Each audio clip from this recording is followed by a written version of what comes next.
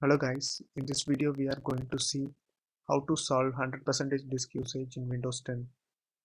I actually thought this was an issue with my hard disk or this was a bug in Windows 10, but I have read some post in Reddit.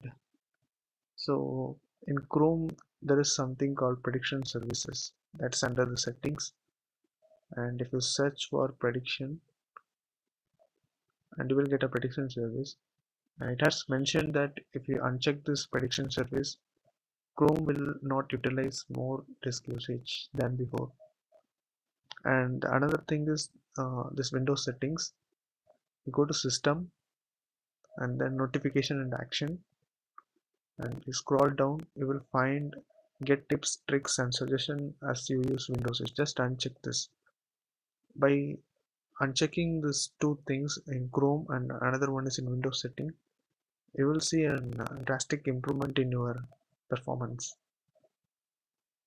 I actually done that before, so it's actually working for me.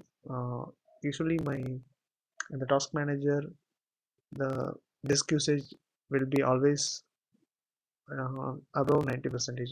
It will be mostly in 100 percentage with no apps opened.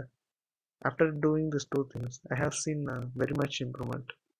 So now it is showing 96 or 97 because I am taking a screencast, but it will eventually drop below 70. You can see that now.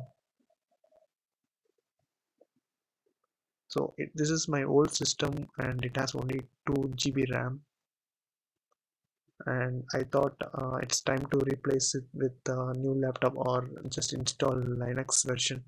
But after making these two changes, you can see that there is so much improvement than before.